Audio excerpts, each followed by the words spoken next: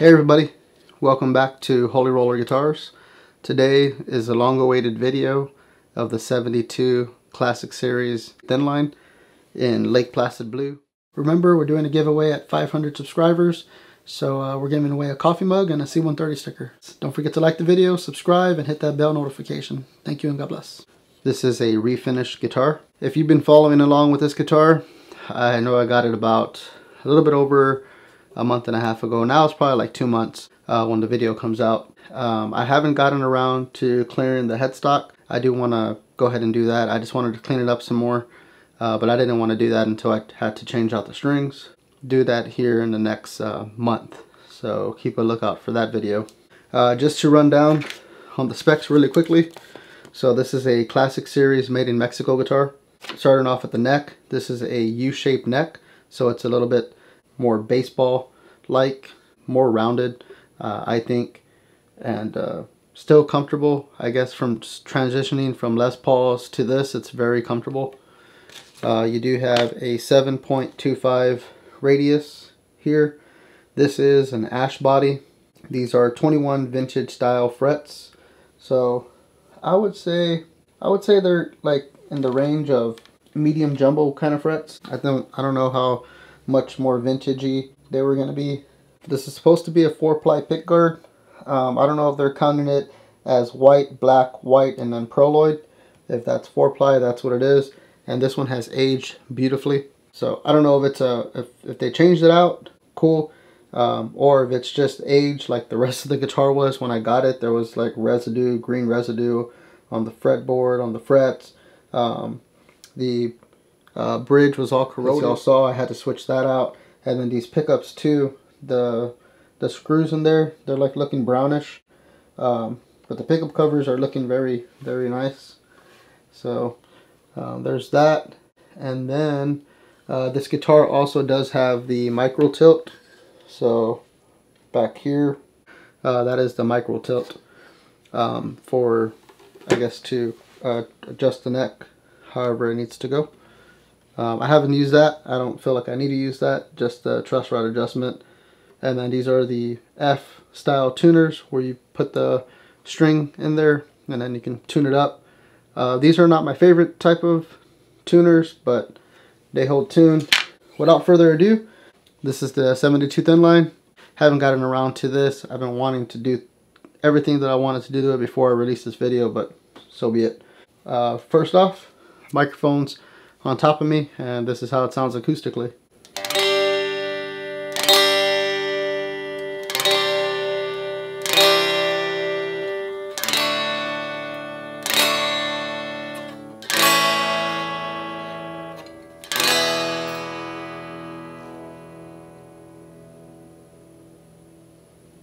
So hopefully the microphone does catch that very well, and yeah, it just sounds so beautiful. Just acoustic, just playing it like this, it just has a very beautiful tone.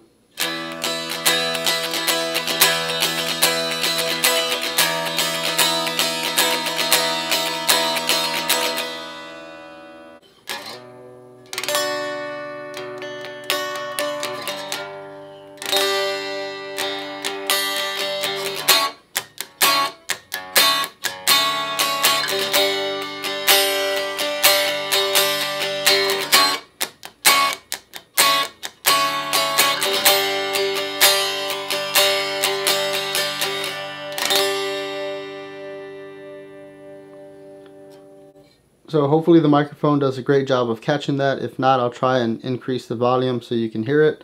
You know, a little bend in my arm, but it's probably a good arm length till I hit the top of the microphone.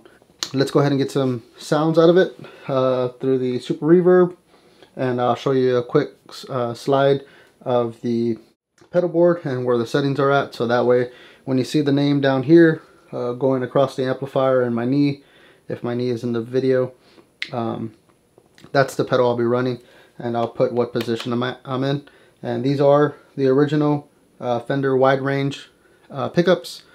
So let's see what it sounds like. I did call Fender, and they did let me know that the heights of the pickups are supposed to be 4/64s, but to play between 4/64s and 6/64s, that's where customers usually like the pickup heights. This was at 3/64 before, and the back pickup was at 5/64 and I believe 3/64. So they lowered the bass side a little bit, but they hired up everything else. So we'll see what it sounds like, and let's get to it.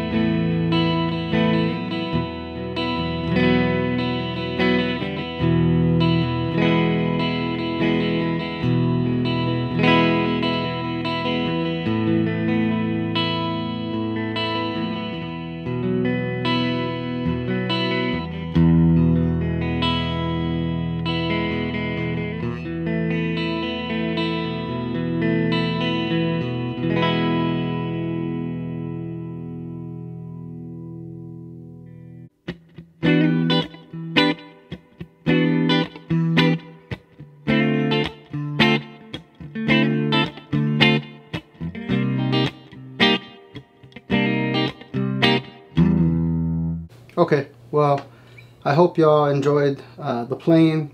This is the third time I recorded. First time, second time I didn't like the way it sounded. This time I like the way it sounds. So I hope y'all enjoyed the playing.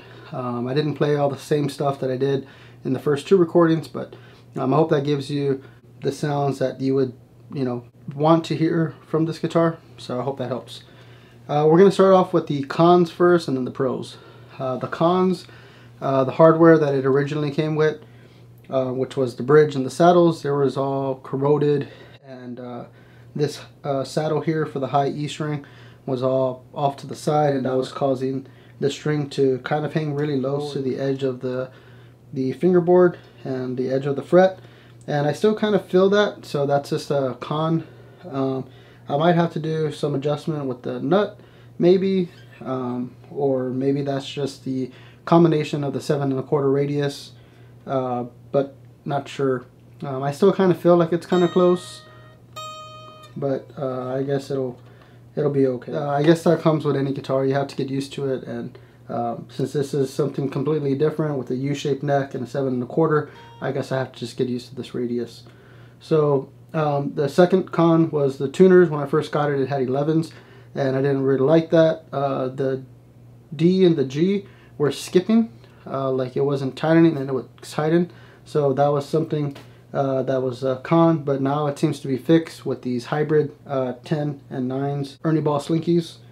The pickups, I thought that the pickups were a little bit too close. Come to figure out that I think I put them back to where they originally were, and I really like the way it sounds. This is pros now. The pickups are fantastic. This is really transitioning this guitar between a Les Paul and a Telecaster. It's kind of like the best of both worlds, and then you get this 335 kind of thing with the hollow body. Since this is a refinished guitar, I really like the color. This is the paint color that I would, pick, something that's brighter compared to something darker, but whoever refinished it did a great, fantastic job. But that's not on Fender's part. This guitar was supposed to be natural ash, so they did a great job, whoever refinished it. I'm not sure if because of the refinish this aged and there was corrosion, or if that's just because they were nearby the water. But when I first got the guitar, of course, it needed a lot of work. It needed the headstock to be all that spray paint taken off, so that's why it took me a little bit longer to do this review. And then of course, the fingerboard and the frets were all corroded, so I polished those up, switched out the bridge, and then I needed to figure out about the electronics. I found out that everything's original, so I'm not going to do anything with this speed kind of knob. It's kind of quicker than the tone. The tone has kind of more resistance, but I really like the volume all the way up, and then the tone just rolled back just a little bit. So pros: pickups, new bridge, original electronics. This is not like a normal pickguard that you would get off of Amazon, like the ones behind me. I'm pretty sure this is a legit Fender one, and that's why it aged like this. And then of course the neck, beautiful neck. There's a little bit of figuring in the back of the neck, but another pro is that it is a 60th anniversary. So this guitar is a 60th anniversary, and so I really like that, because I used to have a Blues DeVille that was 410, and it was a 60th anniversary, and my American Stratocaster, that's a Sienna Sunburst, is a 60th anniversary, so 2006.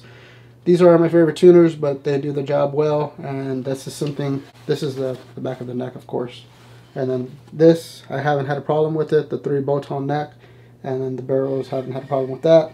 Fantastic guitar. The truss rod does work. I did adjust the neck because the 11s had a lot more tension compared to these hybrid Slinkies, and then just tried to polish up the body as best I could and clean the F-hole because it had like some residue of compound in there. But if you're looking to get one of these, I know that they went back to probably what they were selling for new. I think what I saw on the build sheet from Fender is they were going for $899 new. The street price was, I think, $1180. So you get a little bit of a discount compared to what the store selling it compared to street price. I don't know, whatever the MSRP compared to the sale price that the stores are selling it for. So I haven't had a problem with these vintage style frets. I really like them. I don't think there's much wear to them.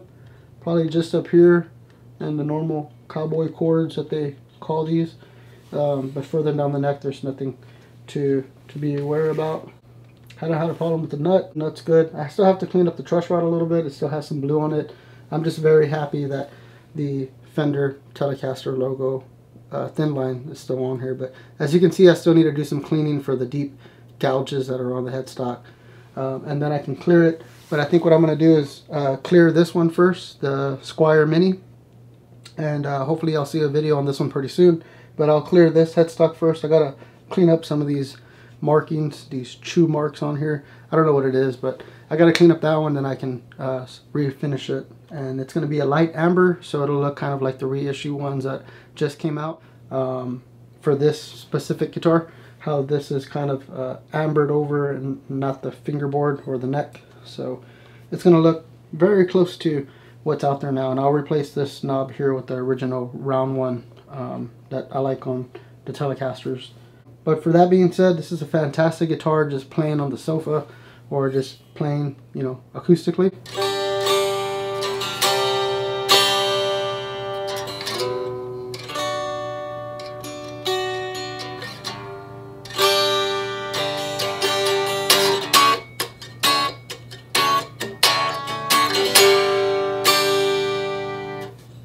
So hopefully the microphone will catch it. It's pretty high up above my head. Fantastic guitar to play acoustically if you just wanted to play it like that.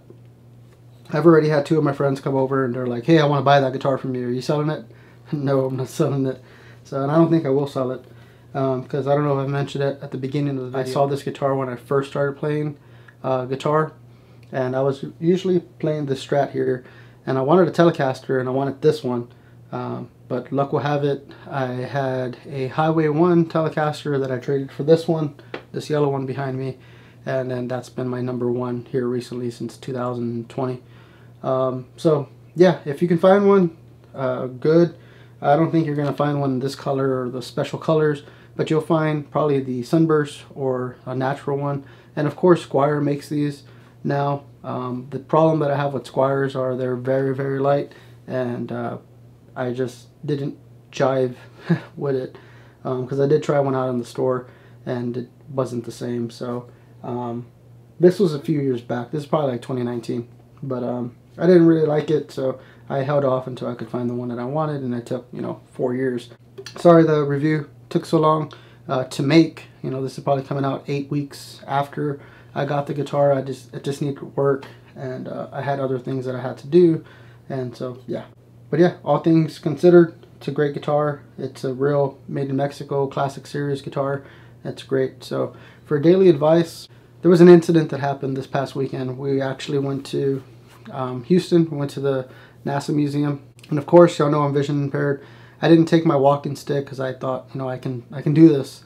But I guess life really caught up, and there was two situations where somebody bumped into Sarah, and I don't have my peripheral vision like I used to, and I can see, you know, straight up. And she didn't tell me till after the fact, but these two incidents happened at while we were there at the museum, and we had a great time. Like the weekend was great. My sister-in-law, my brother-in-law, you know, invited us to go to the NASA museum, and we went to Galveston, got to go on the beach, and I'm going to share this picture of I put our names in the sand, and then Holy Roller Guitar, and then Phoenix for my wife's book that she had some poetry in, and then Phoenix is actually the Les Paul that you see behind me. That one I call Phoenix because there's actually a hidden phoenix in the right here. If you see it upside down, you'll see some wings, and then like the legs here, and then the head like over here, and I call it Phoenix because if you see it like that. When I do the review and demo, I'll show the Phoenix on there. So it's just life happens. I did speak to my counselor about it, and you know, she kind of said, you know, I know it's going to be hard because I'm still grieving with my vision loss, but I'm going to have to start using my white cane so people can know, and people can, you know, hopefully understand. And she says there are good people out there, and hopefully people will understand, and they'll want to be more helpful or not be rude. So that just happened. So I guess what my daily advice is going to be is, if you need help for one thing or another, or if you need an assisted device, please get that help and start using that, you know, device or thing that you need to help you. Yeah, it's just I'm still grieving with my vision loss, and this was like the one big outing that we had.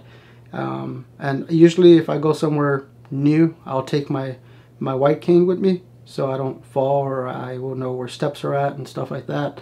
But this time I didn't do it. I was like, ah, we'll be fine, we're just going to be in a museum. But there was like dark rooms, and there was a hangar that we were in that had, you know, a walkway, but there was a lot of people, and so, you know, you have to be careful not to bump into anybody, but still that happened. So, but with that being said, I just hope that everyone can love each other and care for each other, like I always say, and just be kind to others, please, and especially those that or have a disability, or if you see somebody with a disability, please be kind to them, because it really affected me what happened this weekend. But I'm not going to let that take away from the joy that I had this weekend, and, you know, the memories that we made. So I'll put a few pictures up. This is probably like 2 weeks after this weekend had happened, while I'm doing this video, but while this video gets released. But I just want to share that. Just please be kind to one another, and if you see somebody with a disability, just please be kind to them, and help them if you can. If you feel the need to help, please ask them, hey, would you like some help with XYZ or whatever they're doing. So that'll be great. So please leave some kind comments down below, and I'll see you on Tech Specs on Thursday. And everyone take care. Love y'all. Peace. And I hope y'all enjoyed. Sorry it took so long again.